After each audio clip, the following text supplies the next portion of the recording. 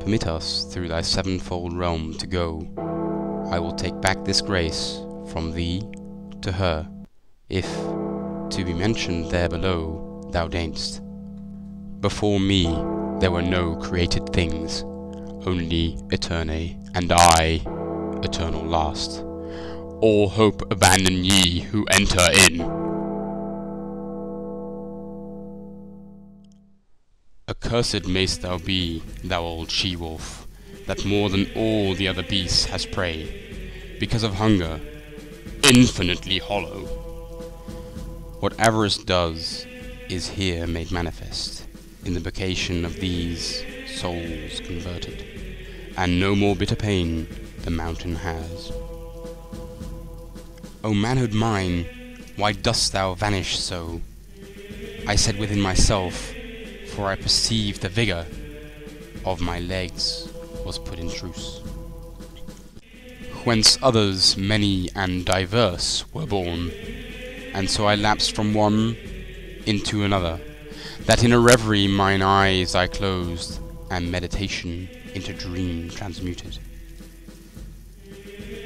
O thou vain glory of the human powers, how little green upon thy summit lingers, if not be followed by an age of grossness. Now wax ye proud, and on, with looks uplifted, ye sons of Eve, and bow not down your faces, so that ye may behold your evil ways.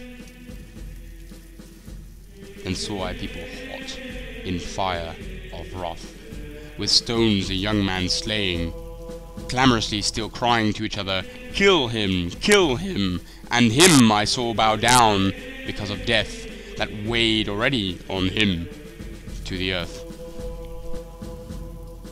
The heavens are calling you, and wheel around you, displaying to you their eternal beauties. My blood was so with envy set on fire, that if I had beheld a man make merry, thou wouldst have seen me sprinkled o'er with pallor. And from among the foliage a voice cried, of this food ye shall have scarcity. And for their drink the ancient Roman women with water were content, and Daniel disparaged food, and understanding won. The primal age was beautiful as gold, acorns it made with hunger savorous, and nectar every rivulet with thirst.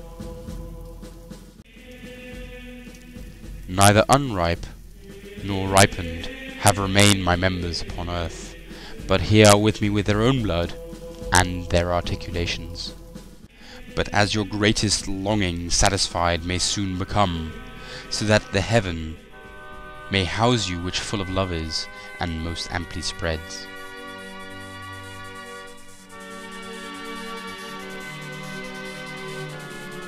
By intellect and art I here have brought thee, take thine own pleasure for thy guide henceforth.